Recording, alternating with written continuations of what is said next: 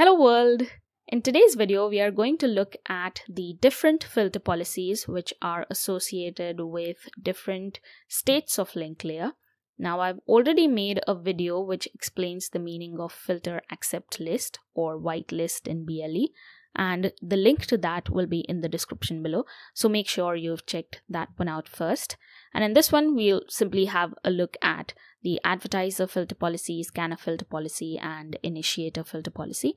And in the end, I have also covered an example which explains the importance of whitelist or filter accept list in BLE devices.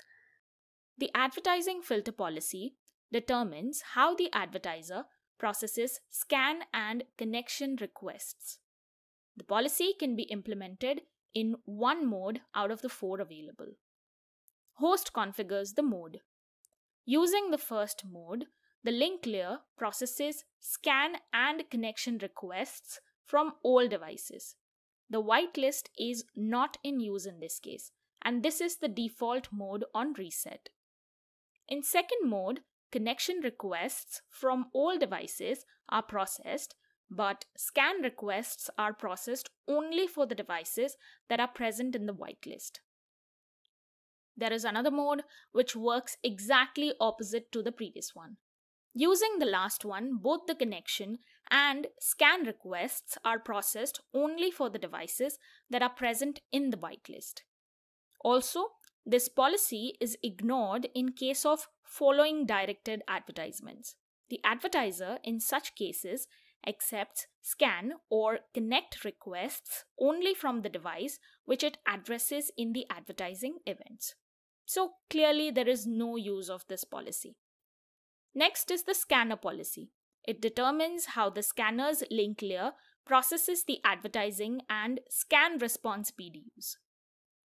2 modes are available for use in this case.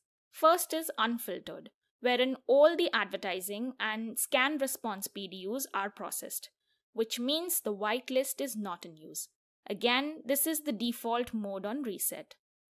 Then there is filtered mode, and in this case, the whitelist is in use. In both the modes, a directed advertising PDU is ignored unless it contains the scanner's device address or it contains resolvable private address. In this case, the address is resolved before making a decision of accepting or discarding it. Last is the initiator filter policy. This one takes care of the processing of the advertising PDUs.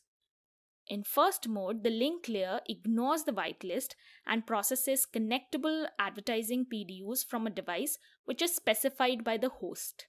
In another mode, the link layer processes connectable advertising PDUs from all the devices that are present in the whitelist. If the link layer receives a connectable directed advertising PDU from an advertiser which isn't a part of whitelist or the device specified by the host, then such a PDU is ignored. Only one mode is supported for each of the policies.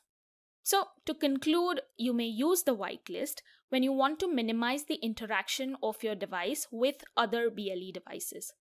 An example of this could be, say, you want to connect with one of the devices from a whitelist, assuming that, say, each of the devices are providing similar data, say, temperature data. In that case, the controller will connect with the first available device without bothering the host layer. The host in this case continues to be in the low power mode until the controller successfully establishes a connection with one of the available devices. So that is it for today. Remember to like and share the video, and do subscribe to the channel, and I'll see you next time. Bye world!